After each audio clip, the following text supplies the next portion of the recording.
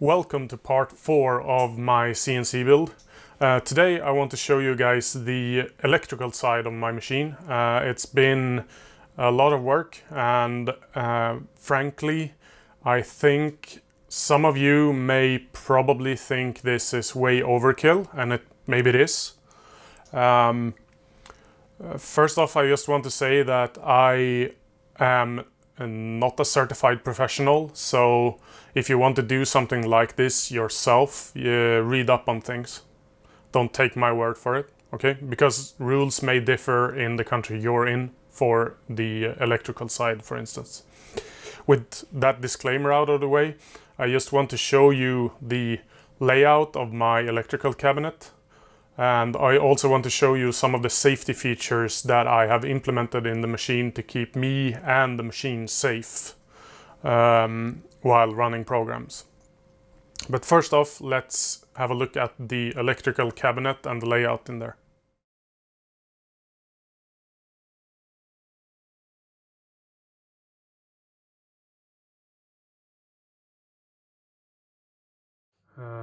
We start at the top left. These are my servo drives. I've left space here for a fifth drive in case I want to get a fourth axis at some point. This is my VFD, 24 volt AC-DC converter and a 5 volt converter. This is my main contactor. Some MCBs for the machine. This is a terminal for all of the AC going throughout the machine to various parts. This is for the 24 volt DC. It's an MCB for the DC. Some fuses for the DC. These are relays for the output from the MESA cards, so that I can have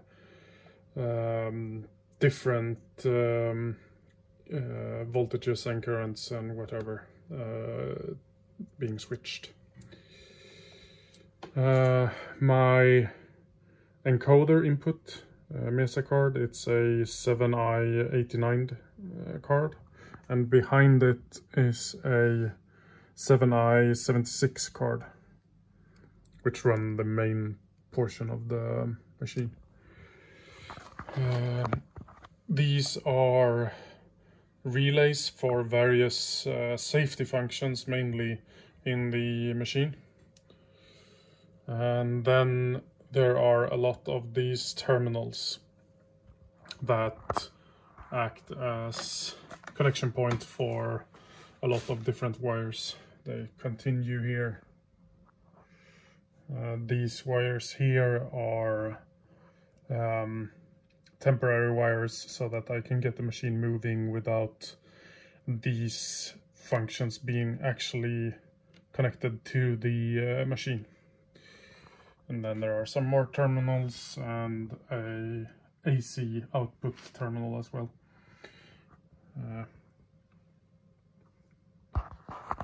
Just quickly want to mention about the specifics of these terminals.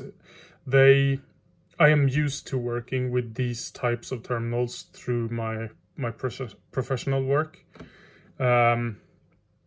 So that's why I've chosen them here. You wouldn't normally see these kinds of terminals in a CNC machine, perhaps.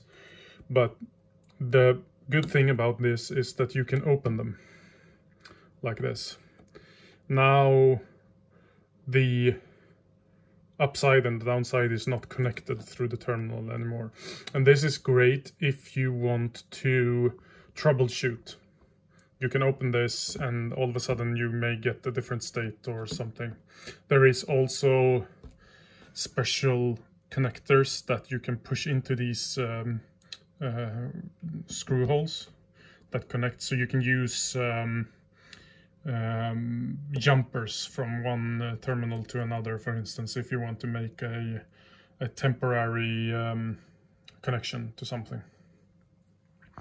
Like I said, it's very overkill, I think, for a machine like this, but I'm used to working with them, so I wanted to have them in the machine. So moving on, I want to talk about the safety functions of the machine. So I'm switching over to a presentation to be able to show you better what I am thinking and how I've done things. I just quickly want to mention a couple of things about Estop circuits. The general idea about an Estop circuit is safety, right? You want to protect the operator, and also you may want to protect the machine when the button is pressed. Usually what you do is you ensure that there is no machine movement when the Estop button is pressed. On a CNC machine, that may be achieved by cutting power to the spindle and the servos or steppers, perhaps. But one thing I've seen that some DIY machines miss is ensuring that the machine does not start moving again when the power comes back on. And this, depending on what you do or how you influence the Estop circuit, this is more or less important. If you push the Estop button because something is wrong, you push the button and the machine stops. Then you know what happened. You know why the machine stopped moving, because you pushed the button. However, if there is a power outage in your shop, either a power outage or maybe a fuse has blown or something, and the machine stopped moving. Now you may or may not be entirely sure why the machine stopped moving. And if you then proceed to look for the problem, you may find yourself in a position where you have your hand in the way of the machine, and the power comes back on, and suddenly the machine starts moving. Or any number of other scenarios you can think for yourself. It is quite important to design the Estop circuit in a way that it is self-resetting, so that if the button is pressed, or if the circuit no longer has power, it cannot come back on its own. And you can do that in a number of different ways. But one of the ways you can do it is using a circuit that looks kind of like this. This is a fairly normal Estop circuit. You have a input of some sort. In this case, it's a 3-phase input for my machine, but you may have 1 phase and it still works. You just use the bottom portion, L3, and everything below. You have a main contactor that has a jumper connected between the output of one of the contacts and the input of the on the coil side, between the start button and the input on the coil side. You then have a start button to energize the coil and the first time. This is a self-resetting button, a spring-loaded button, so when you release it, it opens again. You have a stop button that is wired in a normally closed fashion. It is also self-resetting, it's spring-loaded. You may or may not want to be able to see if the power is on to the machine, so you can connect a lamp or an LED of some sort in here. And you have the Estop mushroom style button in series, or multiple if you want to.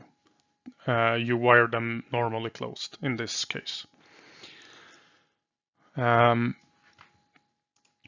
And then you get your outputs over here. Provided you push the start button, it will latch the power, and then the main contactor will be connecting the input to the machine side until you push stop or e-stop, or until you push, until you have a power outage, which is important, like I said before. So if you lose input, then this is resetting. Because of the start button being spring loaded, it won't re-energize the contactor coil, which means that the machine won't have any power even if the input comes back on. So this is fairly straightforward. In my machine, I decided to add a couple of things to the circuit. So mine looks something like this. I have several MCBs, mechanical fuses, that I have tied into the loop like this. These MCBs that I have, they have a secondary contact that mimic the state of the MCB itself. And I've tied those secondary contacts into the e-stop circuit. And the reason I've done this is because I want to ensure that if any of these MCBs trip, the power in the whole machine is going away.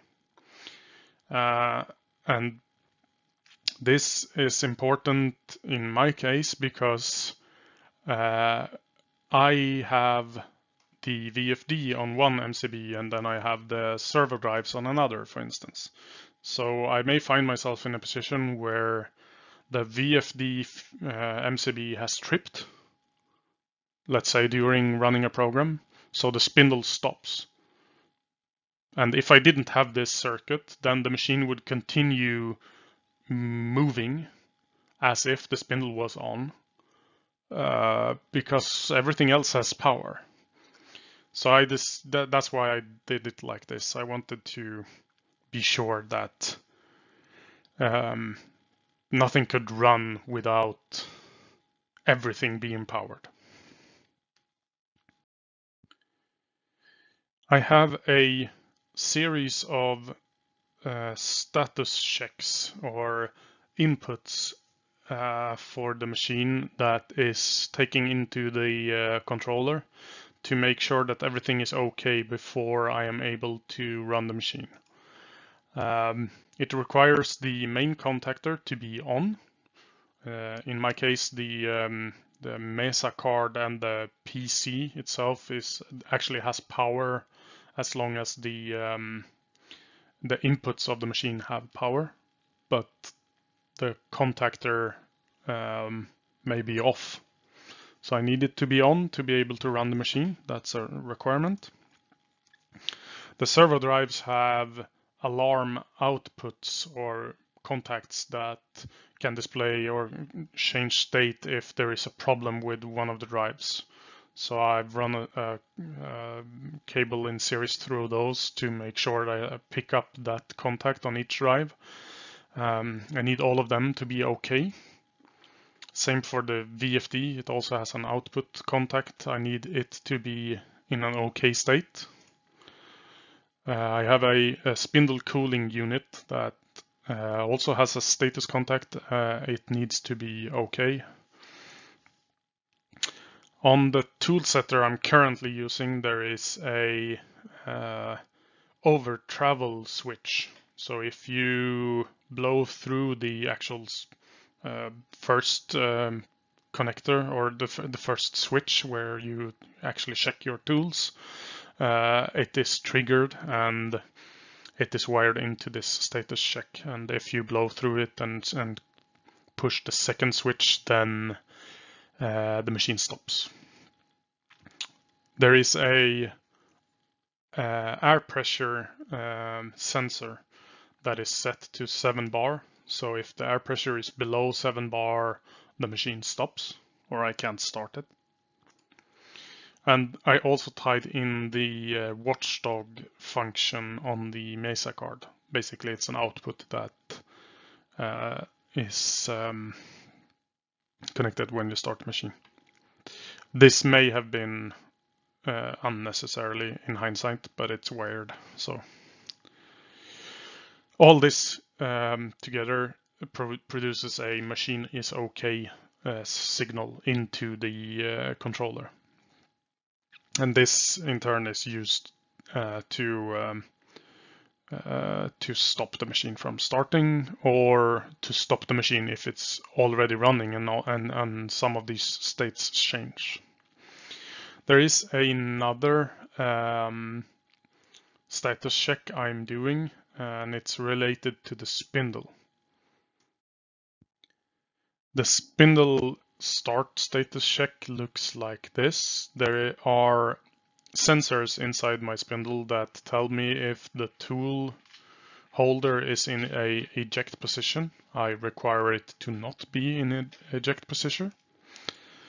There is another signal that tells you if the tool holder is clamped correctly. I require it to be clamped correctly.